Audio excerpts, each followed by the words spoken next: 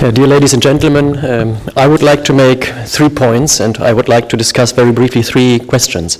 The first one is, what is actually the problem, and what kind of vision do we need? And the starting point, if we talk about the global challenges, is obvious, and I agree completely with Simon, because he said and emphasized that we are confronted now with transnational problems. And I would emphasize even more that I think that we are at the beginning of an acceleration of globalization. We are talking about the crisis of globalization, but it will move forward. If we think about diseases, financial markets, climate change issues, all these kind of things imply that globalization is moving forward. And all our European nation states are, in the global context, small and medium actors.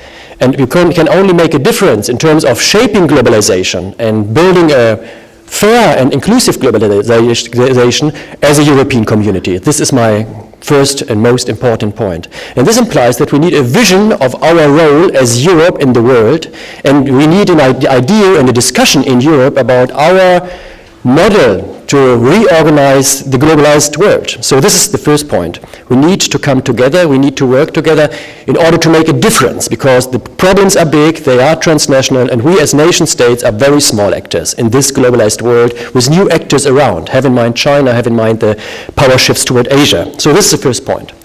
The second point is, why do we need to reform our European development policy? I think it's simple to answer that, because the approach that we do have currently, the 27+1 approach, we have 27 development policies from 27 member states, and then we have the European Community development policy. So this is the 27+1 approach.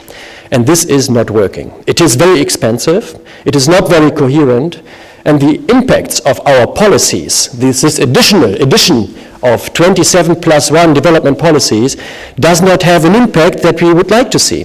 So we need to bring our forces together, we need to work much more coherently, we need to have joint targets, we need to think much more radically in terms of division of labor.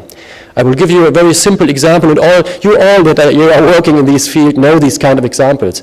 Look towards Tanzania, look towards Burkina Faso, look towards any sector, health or education, and you will see in Tanzania in the health sector 12 European member states doing something. Do you think that this is very effective? I don't think so. If I try to convince our parliamentarians in Germany regarding this kind of issue, I call it the big number problem. We have too many actors in small sectors in our developing country partner settings. And I always argue with my parliamentarians in Germany that have in mind that we would need to reorganize our health system. And we would need to work with 25 international donors from around the world to reorganize our health system. This would not work. You would ask for 2 partners or 3, maybe 4, but not for 24 or 44. And this is the reality. And we as Europeans can make a big difference, because 70% of the bilateral donors are Europeans. So we can change that. We have to organize division of labor, complementarity, and work together. This is my second point, a very simple one. Bringing transaction costs down and making our work much more effective, and organize a much more big impact in working together. Then the third point, Simon asked us how to make all these kind of things happen. What do we need? And I would make 2 points here, how to make it happen. The first point is that I completely agree that we need much more multilateralism, because we are confronted with global and cross-border and transnational problems, so we will not find bilateral answers to these kind of transnational threats. So multilateralism will gain importance. But we need reforms of our organizations on the multilateral level, because we all know in the United Nations we need many reforms to make development cooperation, for example, much more effective. But also on the level of the European Union, and Martin talked exactly about that. We know that the way we are organized and the way our structures and institutions are working, this is not very effective. We need to rethink that, and you made the concrete points that we discussed yesterday. We need a strong development commissioner. We need a strong development commissioner who is able and capable to work together with a new high representative responsible for foreign relations in a much more wider sense. And the interaction between both and others is essential. And for that we need institutional reforms. And we are going to make these institutional reforms during the next months.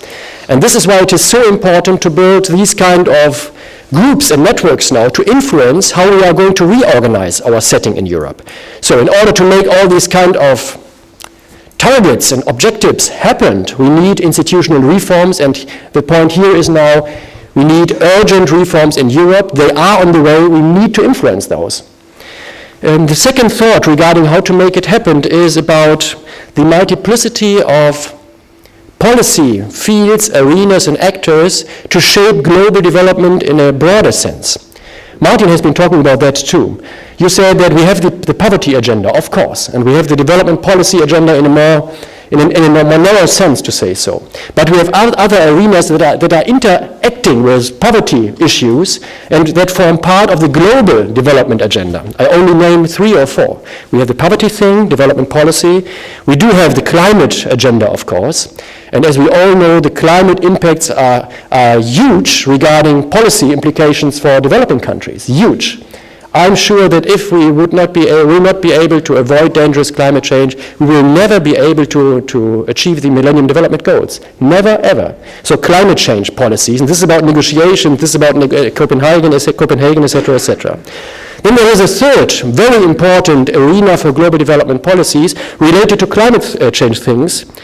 I'm sure that we will discuss after Copenhagen much more than now about innovation and technology and how to organize on the international level innovation processes and technological efforts to reorganize the energy basis of the whole global economy, because we need to build a global low-carbon economy in order to avoid dangerous climate change.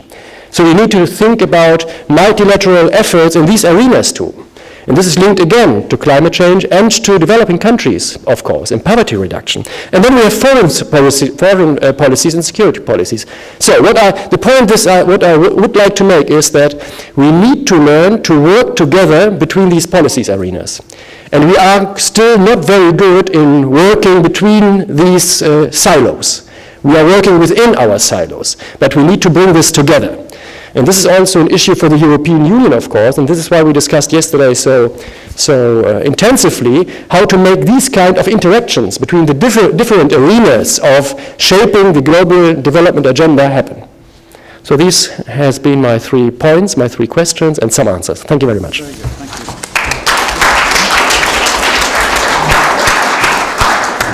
Jean-Michel, we're going to give you to the end, so we'll have Richard next, please.